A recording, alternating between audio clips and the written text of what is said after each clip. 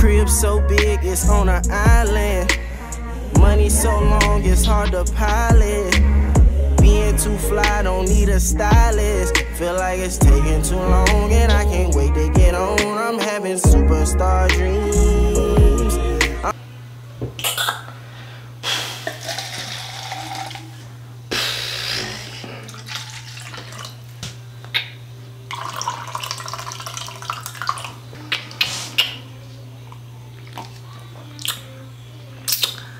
Yep. This year has it's only July. It's only July. You know, this is crazy. The title of this video is called Recap of 2020 and it's only July. Here's my main thing right now. Hold on, let me take a sip because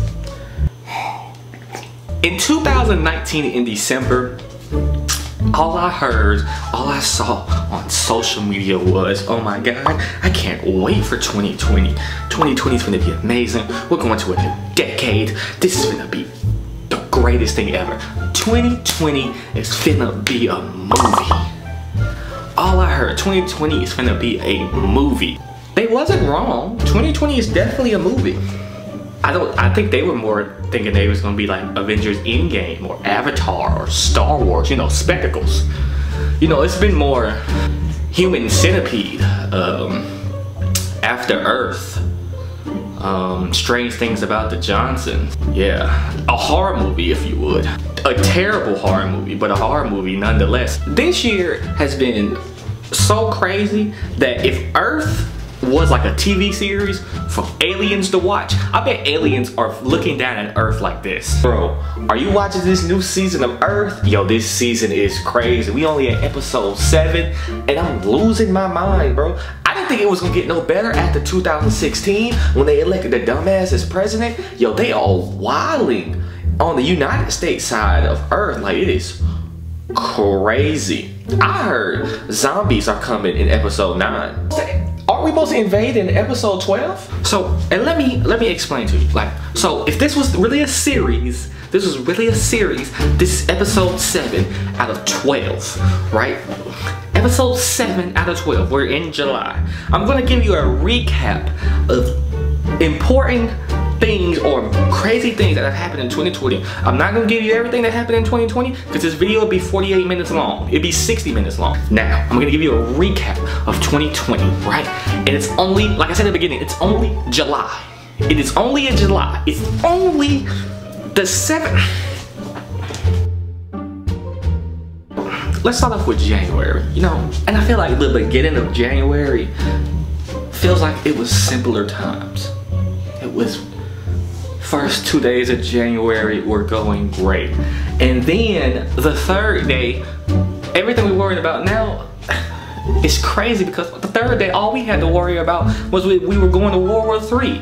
Yes, hashtag World War III was trending on January 3rd because, you know, the whole drone attack in Iran. The 3 days into 2020, we thought we was going to World War III. That should have really put us in the mindset of where this was going. You know what's messed up about thinking like, okay, 3 days into January, we might go to World War III. A week later, Trump's trial starts for him getting impeached. Oh, I want you to hear that again. Trump's trial started of him getting impeached. Now, think about it. Let's say, miraculously, or thank God it didn't, World War III was happening. Our commander-in-chief, the person who's supposed to be leading us, oh, we're thinking about impeaching him. That's what we got as our leader. I just feel like other countries around the world fucking laugh at us constantly. Constantly. We are the laughing stock of the world. And you know how January ended? You know how January just completely was like, hey, look, I'm warning you now, 2020 ain't what you think it is. They took Kobe from us. That one don't even seem right. They didn't just take Kobe, they took his daughter with him. Do you know how, you know what's crazy? Actually, Kobe, I'm glad you're resting in peace. And you're not dealing with everything up here. Because while you're resting in peace, we are woke into stress up here. Okay, you know what? Rest. Glad you don't have to deal with what the fuck we're dealing with here. Fucking almost with the fucking World War III on the 3rd day. It's only my 3rd day out here. Yeah. It's only my 3rd day out here. I don't know. Let's move to February. February, guess what? Trump actually got acquitted for the impeachment. You still see his orange ugly ass every day, tweeting on the news saying the dumbest shit. So, hey, you know, you run for president, do what you want. Get acquitted, you're still there. Also, fucking locusts, the size of cities, were in South Africa. Imagine walking out your house and fucking just walking, open the door and just see the locusts that cover your whole city. Close the door, go in the closet, and just sit there and hope for the best. That's all I would have told you to do. I don't, like, literally. This is February, by the way. We're only in the 2nd month. And the last thing in February, the only thing, you literally, I want you to listen to this. The only good news, kind of, the only good news that came out of 2020 in this particular video is that Harvey Weinstein was guilty of the rape and sex charges. I want you to think about that. That's the only good thing that came out of this. And it's looking on a sour note because it took that long. Harvey Weinstein is fucking decrepit ass was out here doing this for how long? And it took till 2020 to be like, you know what? Let's put him in there. You know what's actually, it's really funny. There was a post at the end of February by the National Post said, people are starting to worry that 2020 is off to a bad start. Whoa, National Post.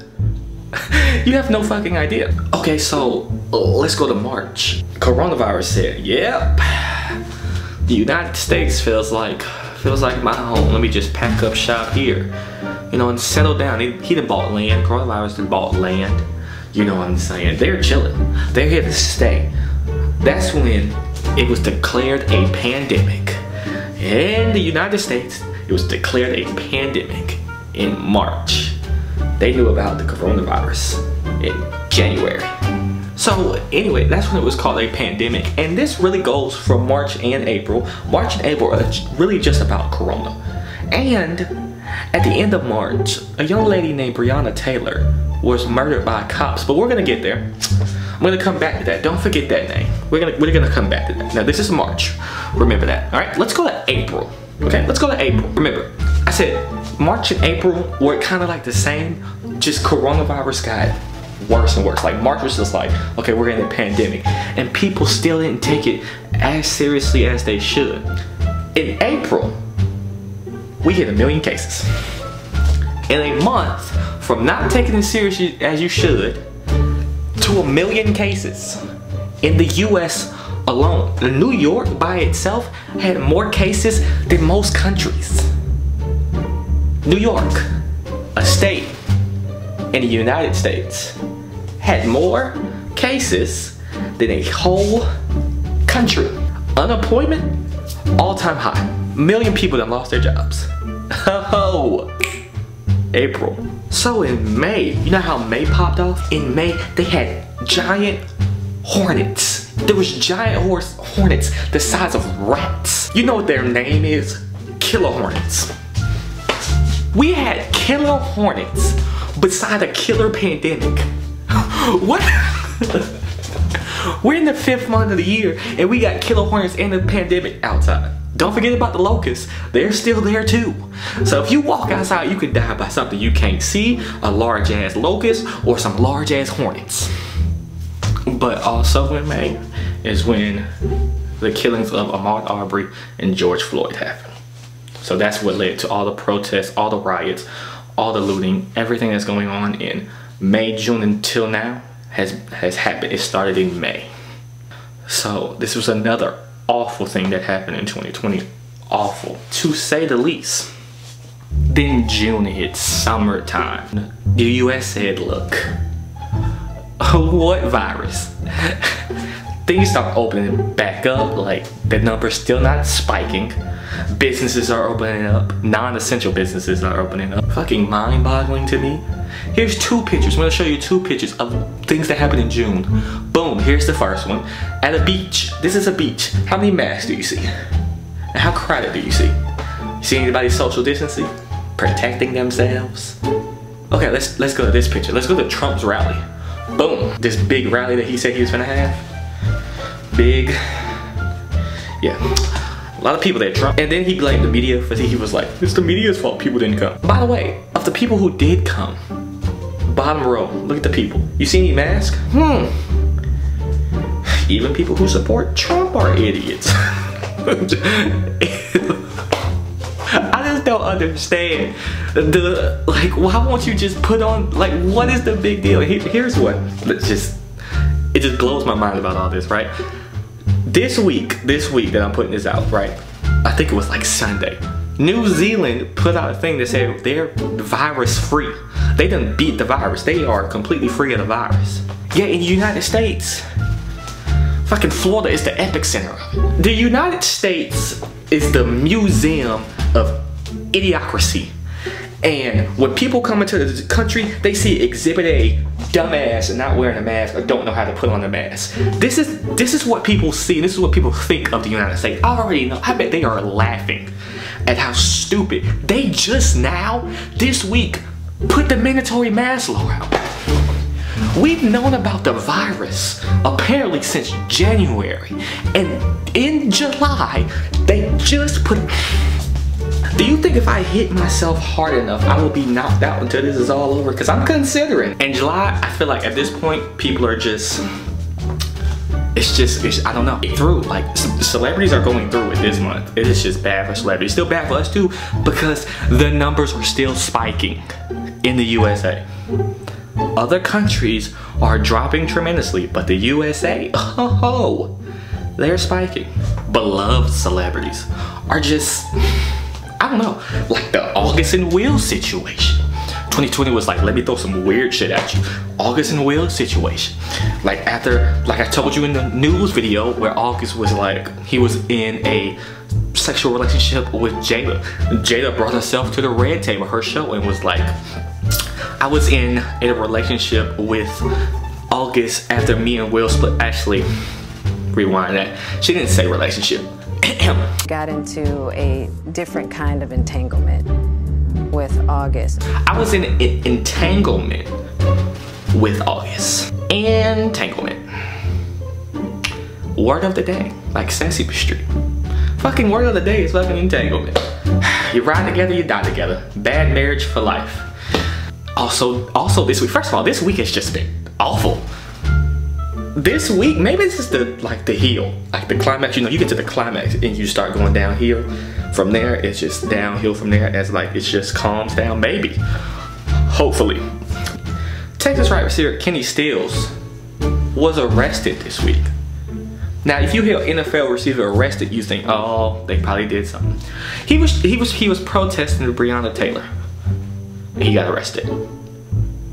Protesting. Peacefully protesting Breonna Taylor's death. You know who hasn't been arrested yet? The cop that killed her. Oh my God, isn't that something? That's fucking crazy.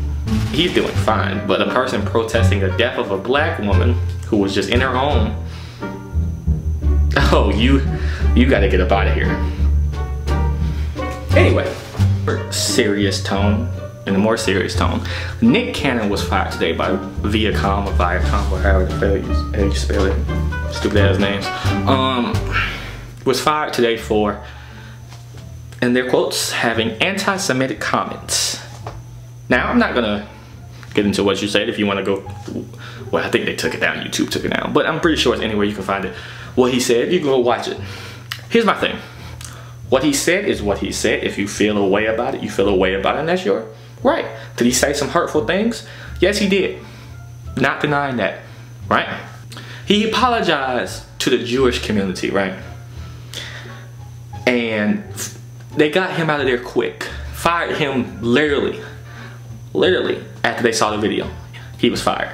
A couple years ago, Mel Gibson got into a situation with a cop. And he was like, the Jews were the problem with, they started all the wars in the world. Just to let you know, he has 2 movies coming out this year alone. That's all I'm gonna say. Anyway, just wondering why Nick Cannon got fired so fast, and yet a man like Mel Gibson has 2 movies. That's all I'm asking. And lastly, today, I want to read this so I don't mess this up.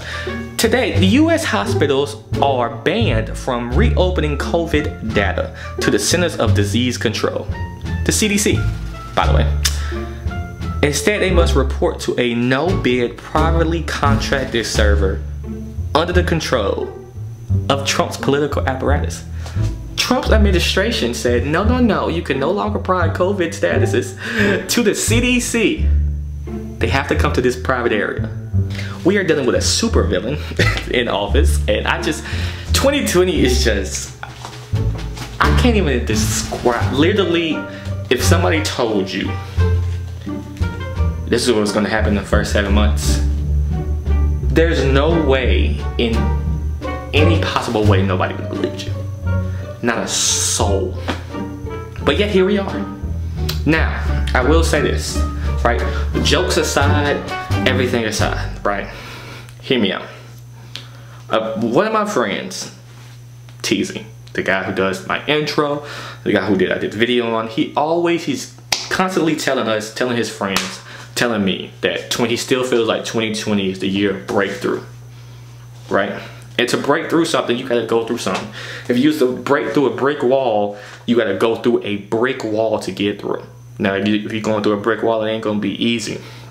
But when you get to the other side, you know how satisfying that's gonna feel. When this is over, and you look back, everything that you've been through this year, that you got through, it's gonna be amazing. But I know for one thing, when I have kids, they ain't gonna be able to tell me shit, boy. I'm trying to tell you. You remember how your parents always be like, you try to tell them something that you're going through and they just blow it off because, you know, they're parents, and they always be like, you ain't going through nothing. You ain't never been through nothing. Boy, if you'd went through what I went through, you'd be out of it. Like we fucking cared about what they went through or talked about. Oh, my kid's not here, and I'm be like, you would have survived in 2020. What? Can't tell me nothing. I hope you guys enjoyed today's video. I just want to show you everything that you've been through this year. You've actually been through a lot, and you're getting through it.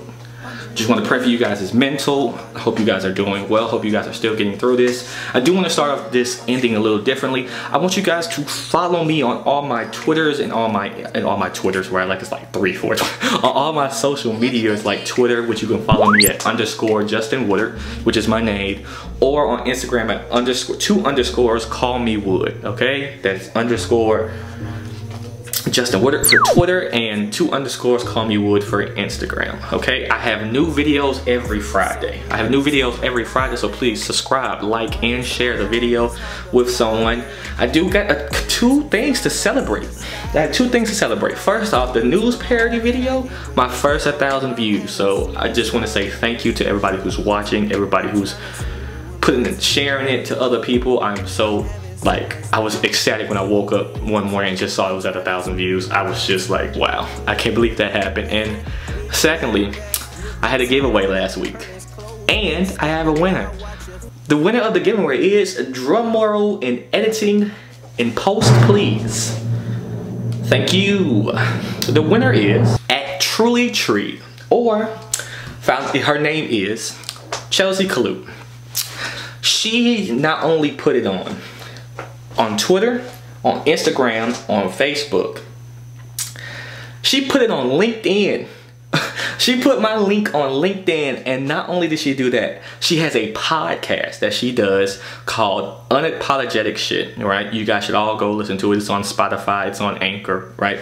She, at the end of her podcast, shouted out my YouTube channel at the end of her podcast. So I want to thank her. I want to congratulate her on winning the giveaway of $150, and I can't wait for the next giveaway at 1,000 subscribers.